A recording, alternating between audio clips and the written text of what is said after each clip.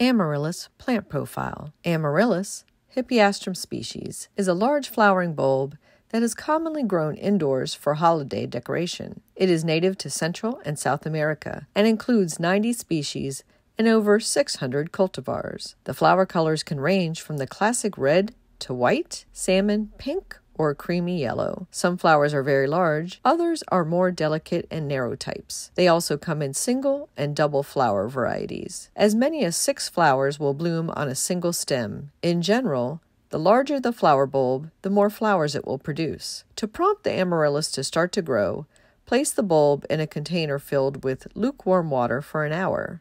You can then plant the amaryllis bulb in a container filled with sterile potting mix.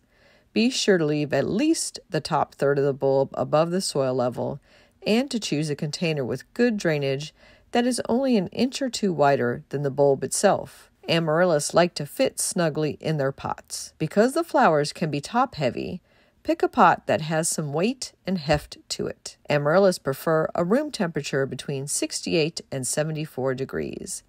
They also need sufficient light to bloom.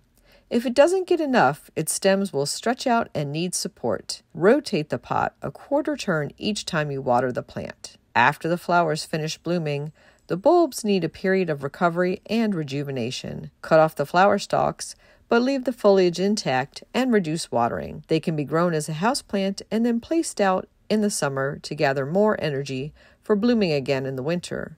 Repot them every 3 to 4 years. If you live in USDA zones 8 through 11, they can be planted outdoors in the spring and stay there year-round. Bring them in before the weather gets cold and discontinue watering.